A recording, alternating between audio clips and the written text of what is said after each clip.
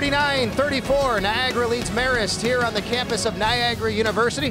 We're just a little ways away from Niagara Falls, New York, here in Lewiston. And joining me right now is Bill Boyle, the new head men's soccer coach of Niagara.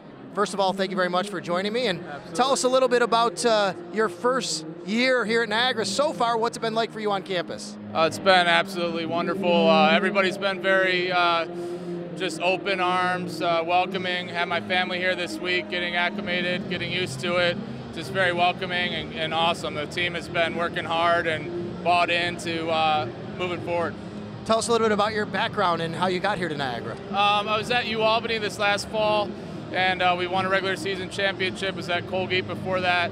They won a regular season championship this last year as well. So been around Michigan State before that. So I've been wanting to be a head coach for the last probably 10 years. So well, congratulations on that. Obviously, with this weather, you can't go out there right now and play too much soccer. But no. When do you get going?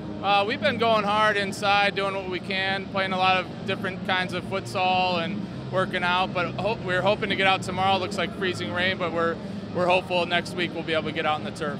Tell everybody about maybe some key players on your team to watch this year for the soccer program. Yeah, absolutely. I mean, we got some very good players coming back. Senior and Fabricio, who was honored here tonight in the midfield. We got a great midfield core, forwards, and Alex leading scorer. Demetrio. We got Steve Bondek on the outside, Kobe in the back. So we have two good goalies, both competing for spots. So we have the talent, and we'll bring in some more guys that compete. Well, congratulations. Good luck this year. Thanks a lot, Sal. Appreciate it.